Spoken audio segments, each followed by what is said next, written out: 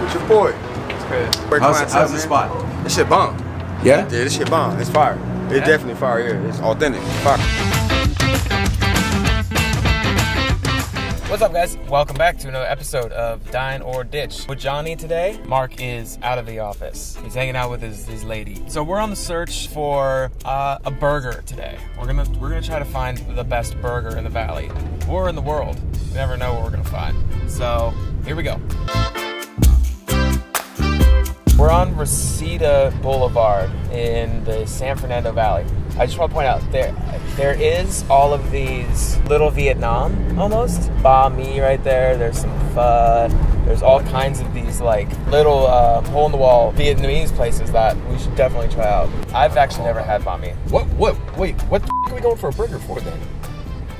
You've So never had banh mi? Never had banh mi. Oh, doggy. Okay, we just passed a place. El pollo picante. Oh, there's two hole-in-the-walls here. So we just passed a place called Shaka Burger. And here, I'll show you the outside right now. Hey, what's happening, baby? It's good. Live out here, you know what I'm saying? With your boy. It's good. How's the spot? This shit bomb. Yeah? Yeah, this shit bomb. It's fire. It's definitely fire, yeah. It's authentic. Fire. That's all natural. Any Oh, suggestions you're gonna love on this place. Any suggestions on anything to eat? Oh man, The I'm a big Shaka Royale? fish burger, but the Shaka Royale is the one. This used to be Johnny Yeah, Johnny it's Pacific. over there now. Yeah, this used to be a different restaurant where they had like empanadas and stuff like It's that. over there. They moved? Yeah. It's still a thing? Yeah. All right, cool. Well, let's try a burger.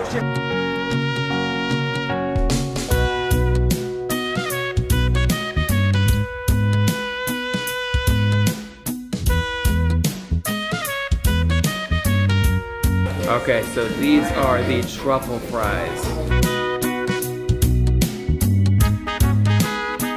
Thick cut. Very thick cut. Typically not a fan because they're usually on the more dry side. But yeah, Johnny's over there giving me this. Not overly salty, but that being the case, I am finding myself kind of dipping the fry on this extra salt that's on the side of the paper. So this is the Shaka Burger. It's a grass-fed patty with tomato. I added some avocado and I actually added American cheese, which is probably a weird thing to do given we have the avocado on there. Typically it's like cheddar would go better, but I'm a huge American cheese fan, so let's dig in. All right, let's break it down. It's very good. Super soft bun, which is great. They didn't make the rookie mistake and not toast the bun before they put all the condiments on it, so it's still has a crunch to it, but that soft factor as well. It is in fact a Hawaiian bun. The point I do want to bring up is you did ask for their like signature burger, right? So when I'm coming to a restaurant that boasts itself having a certain type of food, right?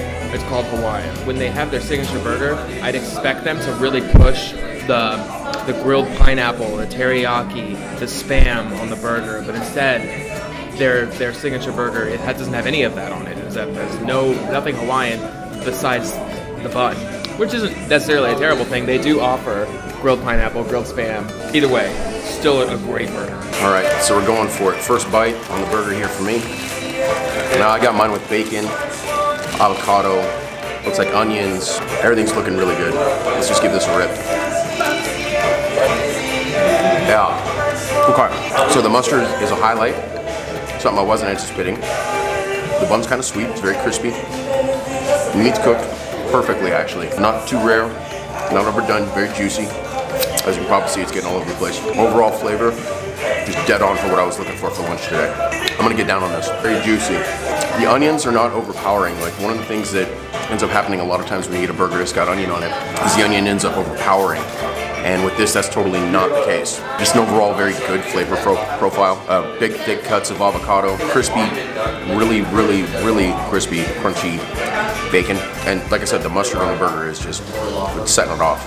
Even the lettuce is good. Now, if you're looking for a good burger, this is the spot.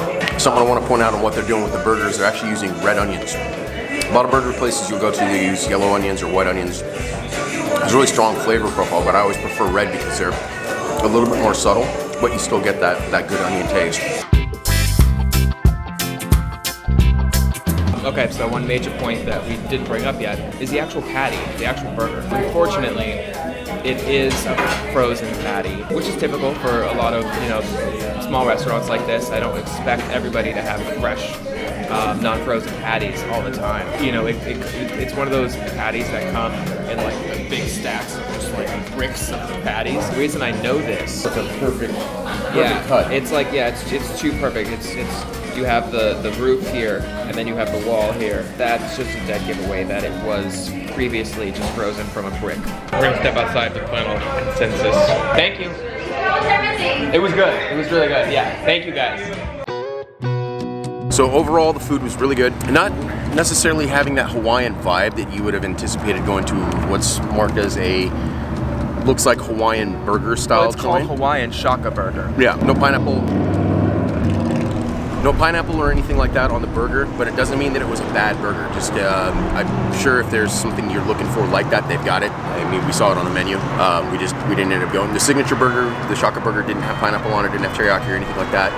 No chicken, no spam, which is not a bad thing. It was still a good spot. Overall, the location, the environment of everything, the food, yeah, it was good. It was definitely on point for me. Yeah, again, my only note really is the frozen patty. It's a burger place, right? It's a Hawaiian Shaka Burger. You should pride yourself on your burgers. And again, the protein, the meat, is always the star of the dish. In this case, it wasn't the star. Honestly, I had a better time eating the avocado that was in there, which was perfectly ripe. I feel like we're in LA. There's plenty of butchers and places to avail where you can get fresh meat.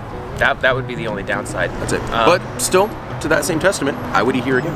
I would definitely eat here again, and I probably will eat here again. Yep. So this is a dine. This is a dine. Another dine. That's 2 dines in the books. All right. All right. We'll see you later. Thanks for watching, guys.